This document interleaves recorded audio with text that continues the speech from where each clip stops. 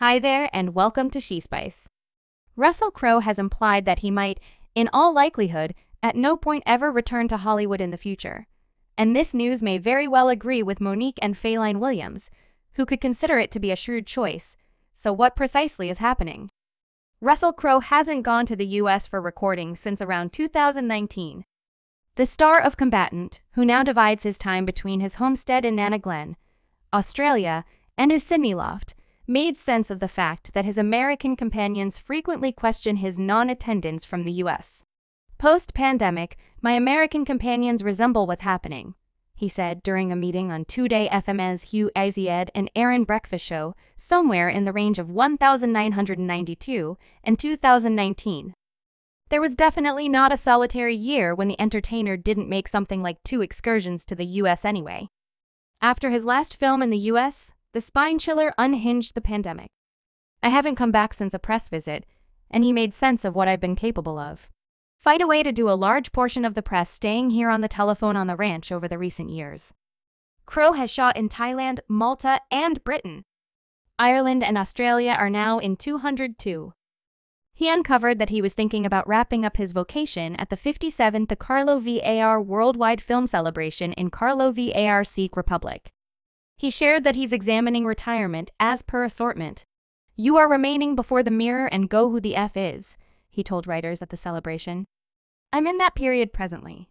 Crowe weighed up his choices, referencing 85-year-old Chief Ridley Scott as an illustration of proceeding to function as he ages.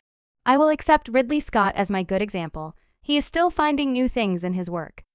Crowe proceeded, "Or I will just stop, and you won't ever hear from me from this point forward." These are 2 exceptionally legitimate decisions. Fans were stunned by Russell's words, "Since we should be genuine." Russell has certainly become well known in the business. Russell Ira Crowe was brought into the world in Strathmore Park, a suburb of Wellington, New Zealand, on April 7, 1964. At the young age of 4, his family set out on an excursion across the Tasman Ocean. Headed for the sun-splashed shores of Sydney, Australia, it was here, in the midst of the clamoring roads and dynamic culture, that the relationship with the universe of film started to bloom. His folks were attracted to the charm of the entertainment world and sought after professions in film set cooking, drenching young Russell in the spellbinding universe of since the beginning. As destiny would have it, Crowe's way to fame has been filled with fortunate experiences. An opportunity emerged when, at 5 years old or 6, he wound up imparting the screen to, as a matter of fact, the highly regarded Jack Thompson in an episode of the Australian television series Spy Power, much to his dismay that this would check the start of his distinguished excursion into the universe of acting training coaxed, and Crowe's early stages saw him crossing the lobbies of U state-funded school and Sydney Kids Secondary School, yet it was his revisitation of the shores of New Zealand in 1978 that would shape his fate, proceeding with his tutoring at Auckland Sentence Structure School and Mount Roscoe Language School. Crowe's energy for the performing expressions shined brilliantly, overshadowing any remaining pursuits. At 16 years old, Crowe settled on the venturesome choice to leave formal instruction rather than seek after his acting desires with steadfast assurance. Directed by his companion and guide, Tom Sharplon, he set out on a melodic odyssey in the mid-80s, taking on the stage name Russ Laura. Despite delivering a few singles and his local New Zealand business achievement, he stayed subtle and courageous. Crowe looked for comfort in the dynamic music scene, dealing with a well-known music setting in Auckland, and submerging himself in the rhythms of the city. Yet destiny, it appeared, had different designs for the trying entertainer.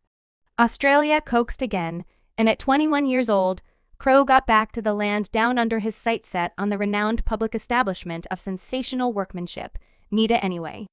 Predetermination is mediated as a game-changing experience. His intrinsic coachability prompted him against formal preparation equipped with only crude ability, and, what's more, enduring assurance.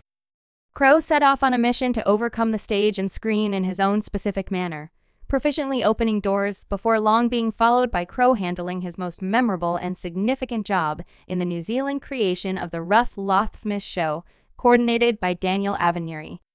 His depiction of Eddie Dr. Scott procured him basic recognition and set him up for an expanding profession in the performing arts. From that point on, Crowe's star kept on ascending with eminent jobs on stage. Creations like Terrible Kid Johnny and the Benefits of Destruction and Kindred Spirits.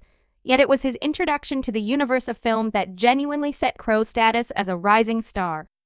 His breakout job came in the 1992 film Romper Stomper, in which he depicted the magnetic and complex head of a bigoted skinhead bunch in rural Melbourne, coordinated by Jeffrey Wright. The film shot Crowe into the spotlight and procured him far-reaching recognition, including an Australian film establishment AFI grant for Best Entertainer, buoyed by the progress of Romper Stomper.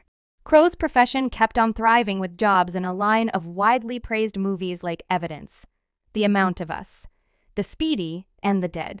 Anyway, it was his exhibition in the 2000 legendary verifiable show Warrior that really established his status as a Hollywood heavyweight, coordinated by Ridley Scott.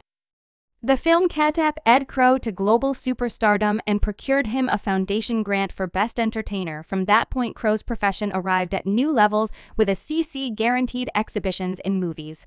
For example, A Delightful Louisiana Brain Secret and Expert and Leader The Furthest Side of the World. In spite of the honors and adulation, Crowe remained grounded, continuously endeavoring to challenge himself and push the limits of his specialty lately. Crowe has kept on enamoring crowds with his different scope of jobs, from the personal show Cinderella Man to the awe-inspiring Dream Experience. Noah, with every job, keeps on enamoring crowds, cementing his place as quite possibly one of film's most persevering through ability, and presently, in the most recent part of his famous lifetime, he rejuvenates the celebrated exorcist Gabriel Love in The Pope's Exorcist, further exhibiting his flexibility and dominance of the art. Yet how could Russell surrender such an effective vocation? Well, as per Feline Williams, the main individuals who keep going long in Hollywood are the people who adjust to its principles. And one such individual, as per Feline, is Kevin Hart. For setting in a new meeting on Club Shay, the incredible comic Feline, Williams caused disruptions by communicating his real perspectives on individual joke artist Kevin Hart. Williams, known for his unashamed style and dauntless analysis, dove into the elements of Hollywood and the satire business. His assertions focused on Hart's quick ascent to fame and scrutinized the credibility of the comedic scene. Feline Williams started by featuring the surprising direction of Kevin Hart's vocation in Hollywood. By first scrutinizing the phenomenal speed with which Hart made progress in 15 years in Hollywood. Nobody in Hollywood has a memory of going to a sold-out Kevin Hart show. There was a line for him to truly get a deeply heartfelt applause at any satire club.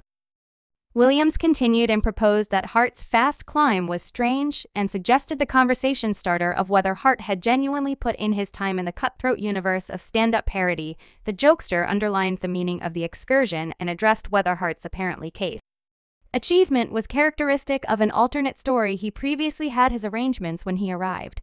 Have we known about a humorist that came to LA and in his most memorable year in law, he had his own sitcom on network TV and had his own film called Soul Plane that he was driving? No. In the meeting Feline Williams acquainted the term plant with portray somebody who apparently shows up all of a sudden and achieves accomplishment without the customary battles that jokesters frequently face and afterward guarantees they are independent. Williams then noticed the reality that Kevin Hart's narrative with Chris Rock uncovered his satire roots on the East Coast.